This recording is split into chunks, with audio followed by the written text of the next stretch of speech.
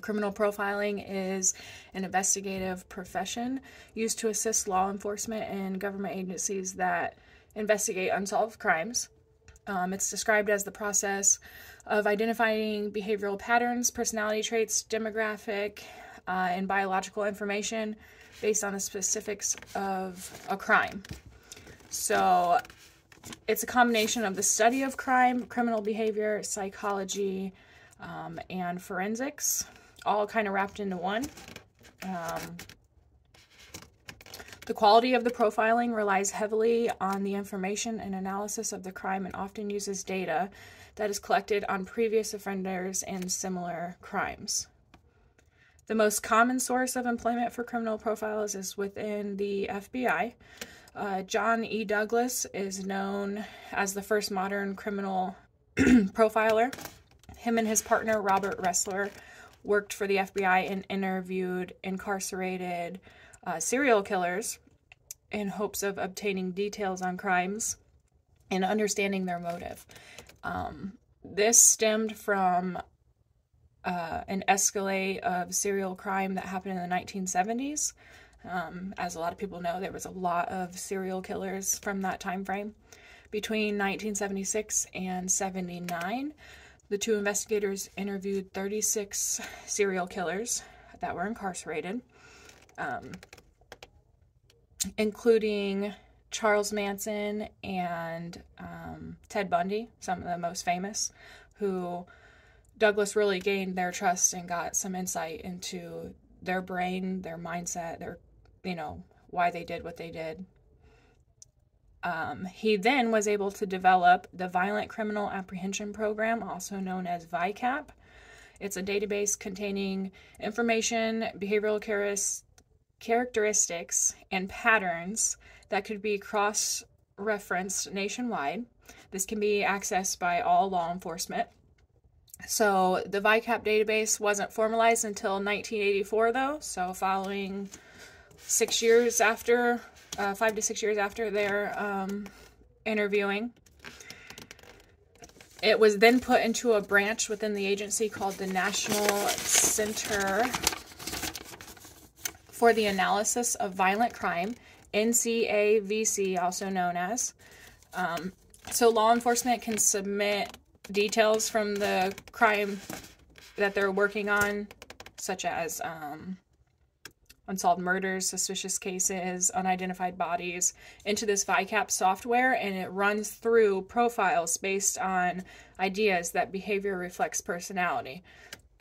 So it works a lot with previous crimes that, detectives have put into this system to kind of help generate a profile. Douglas created groundbreaking achievements in modern-day law enforcement. Okay, so to gain employment as a criminal profiler, you have to have a higher education, such as a bachelor's degree at least. And this can be in multiple fields of studies, such as forensics, behavioral science, psychology, or criminal justice. If planning to go into the FBI, you're going to have that degree before you apply for their academy. Criminal profilers are then expected to continue on into a criminal profiler program. Advanced degrees like master's and PhD in forensic psychology or criminal justice are the most common for this field. Most professionals work in law enforcement over 15 years before an opening presents themselves. It takes a lot of experience to get into here. Some other additional requirements: you have to be between 23 and 36. They want you to be young, fit, active, 20/20 vision, good physical health, free of felony convictions, be able to pass polygraph and drug screen, and valid driver's license.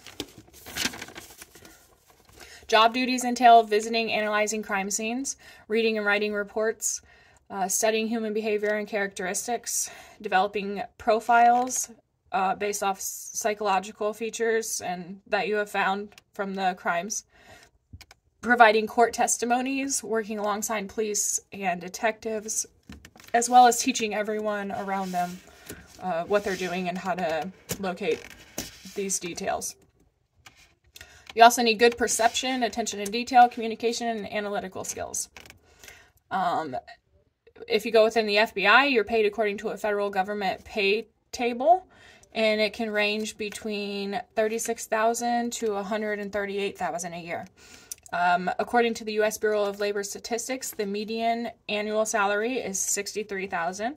The top 10% salary is $106,000. That's amounting to $51 an hour.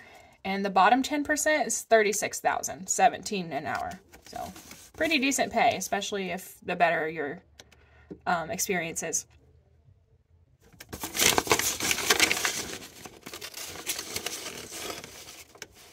Some of the negative aspects, obviously this job comes with a lot of tension.